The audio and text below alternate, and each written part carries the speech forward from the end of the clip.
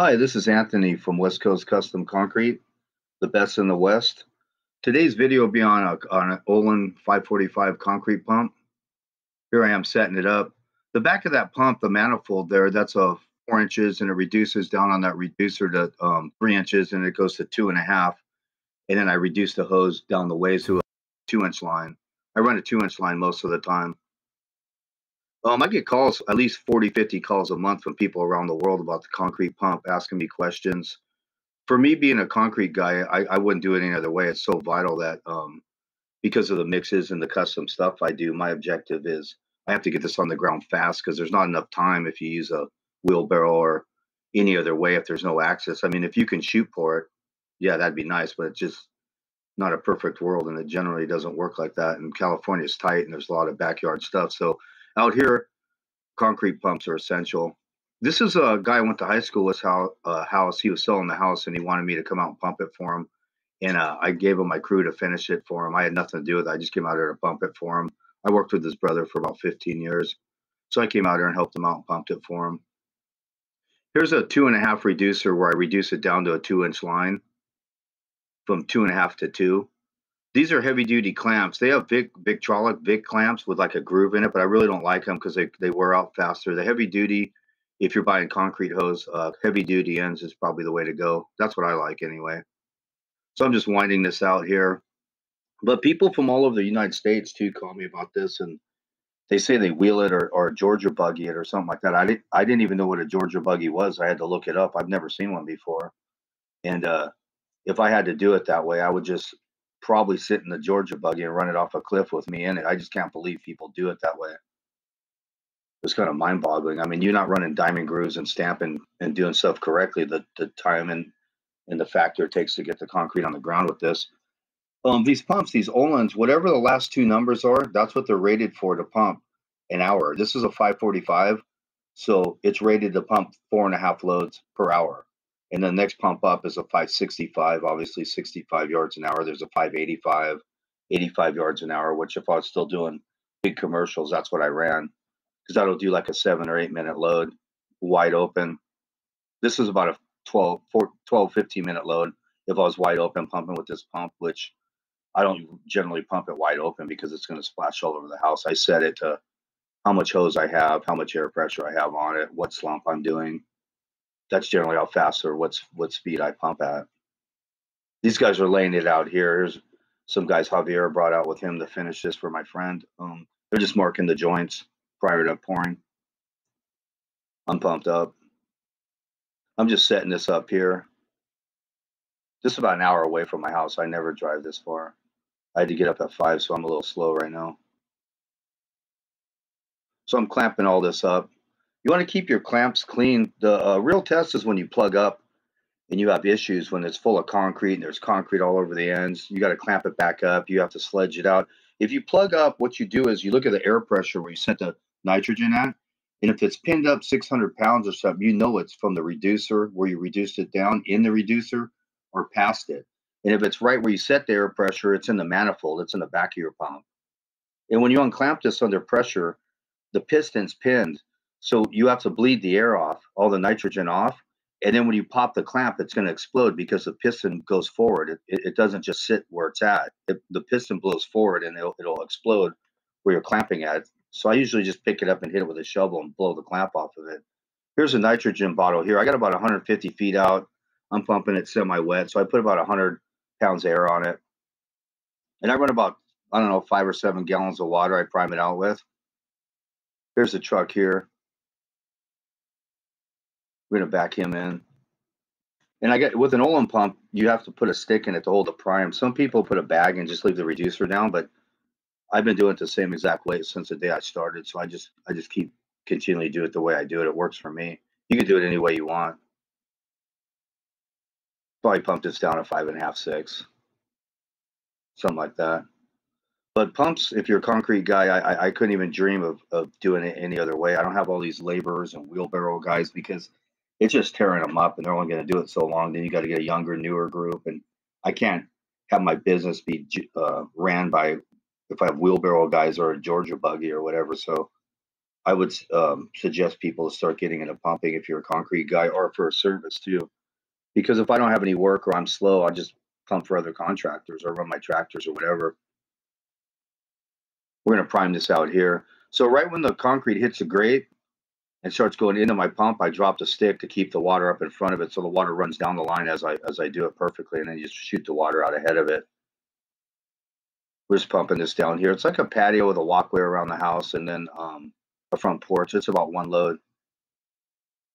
And you can do these things. The guys know these guys are so experienced not to kick because a lot of the finishers will kick in their trowel and splash on the house, but these guys are way too experienced, and I'm not going to splash on it either. Occasionally it happens, but I don't put plastic up or nothing. I can do it. As you can see, the house, it's perfect. I'm probably the best guy in the world at doing this. We're just going to start running this down here. That's probably about a 5.5 or 6. I don't remember. This video, I have about 7 or 8 videos. I've been kind of disenchanted about putting videos up because it's summer, hanging out with my kids, going to the beach. So I have about 7 or 8 videos I got to get on and edit. This is like a month and a half ago, this video. I just haven't edited it and got to it. I wanted to do a pump video because so many people keep calling me wanting more pump videos. So I'm going to do that. I'm going to have to do one live and show exactly. But I mean, until you plug up and you know how to unplug it and you know how to clamp it up and you're in, really hot heat and it's going off in the chute and you can go through that. You don't have experience at it. It's going to take you a while to learn how to do it. But I haven't never plugged up on any of my videos because I'd like to show what you have to do and how to find the plug and how to get it out. So one day when I plug up on a video, when I'm pumping, I'll do a video of it, of how to get it out, how to find it. I'll show the nitrogen bottle where the pressure's at, how to bleed it off, and then unclamp it, and you'll see the explosion where it pops. You just can't get rattled or nervous because I when I started, I've unclamped it under pressure before, and it is an absolute grenade. I forgot to take I'm running around like a chicken with my head cut off trying to figure it out, find a clamp, and I just found it, unclamped it, and I didn't bleed the pressure off, and it's quite dangerous. Most of the time, you'll plug on the prime out or the washout. The washout is pretty tricky because you're incorporating water and it can separate the mix and sandpack you up, or rocks. When the mix becomes separated, the rock goes ahead of the sand or whatever. And if I'm sitting pumping for a long time and I'm pumping for a company when I used to pumping at other contractors' jobs and they're taking a long time or whatever and the hopper's full and there's mud in the chute and it's hot, I'll run the pump all the way down because it'll separate. Because if you put your hand on the pump, it's like a vibrator. It's vibrating and it'll vibrate the sand down to the bottom because it's the heaviest substance of the rock, the water, and the sand. The sand will go to the bottom, and you'll pack up. So I'll run it all the way down to the bottom of my hopper and shake his chute out, and I'll just sit there, and then I'll tell the driver put more mud into my pump. Here I am washing it out here. Just put the hook on it. I'm not sure how they wash out in other places, but this is just a washout hook.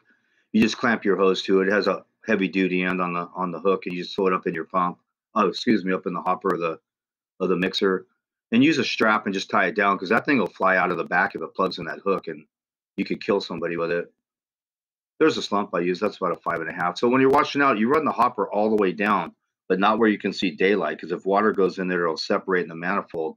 So I pump it all the way down, then you fill it up with water, just pump it down, and just keep continually turning the volume up faster and faster and faster. They have it wide open, so you're shooting it through there and just blowing everything through. And once you run 3 hoppers out, it's like about 90 gallons. I say I run through it, 3 of them, and everything's just spotless clean. There's nothing in the hoses, none of that. It's impossible. So I don't know. Some people use sponges or put them in there. I've just never done it. I've never had a problem. So I just fill it up and shoot it through. But it's such a lucrative business. It's such a good business, and the pumps there's such low overhead on it as far as failure and breaking. It's a very simple machine for the job it does. I mean, in the amount of mud and what it can do, it's unbelievable. But it's a fairly simple machine. It's just I'll show at the end of the video the components to it. I'm just winding the system up here. This took me about 35 minutes with the washout. So I pumped the load and washed my pump out in about 35 minutes. So about 10 minutes to 15 minutes to wash it out. So the mud's already on the ground. They're both floating it. They're going to go kick back. asset of having a pump. The stuff's on the ground. I'm not going to plug up. I'm going to pump it fast, efficient, clean. I mean, it's so vital out here that nobody would do it without it. It's just backwards thinking. And if you're going to have a whole career and 20 years of doing it, 30 years of doing it, it's just, at some point you have to make the move. That's my truck and the my whole setup, how I put it. I carry about 300 feet of hose, but I have about another 700 to 1,000 feet of hose at my yard because I had so many pumps at one time. I sold a couple of them. And when you sell a pump or you buy it, they should have 200 feet. It should come with 200 feet, the whole system, the reducers, the clamps, the hooks, everything comes with it. When I sell it, I give 200 feet. I might be selling this pump soon, and I might get a little bigger pump. I don't know yet. There's a nitrogen bottle. That's where I set there. I set at about 100 pounds, and I had about 150 feet of hose out. So what that does is the piston in the back shoves water. There's the coolant for the radiator, the fan. It shoves water, air into the line as you're pumping, so the line doesn't surge, so it doesn't tear the forms up. That's a Deutsch turbo diesel. There's the panel there. This has a jog switch where you can manually move the cylinders. There's the pressure of the machine. If it's pressuring out, you can hear it and you know you're going to plug up. There's a volume control. That's an oil gear hydraulic pump. That's how either speed it up or slow down your speed. That's a setup. There's 2 rams, 2 pistons, a turbo 4-cylinder, hydraulic pump, and a nitrogen bottle. That's how simple this machine is. And for the rate of failure is there's not much that can go wrong on it. You just change a couple parts every 200 hours. The poly packs. Here's the hopper here. The balls and seats. There's an intake and discharge balls that go up and down as you're pumping. If they're all scuffed up, that's when you need to change them. There's my setup there. That's why I'm the best in the West.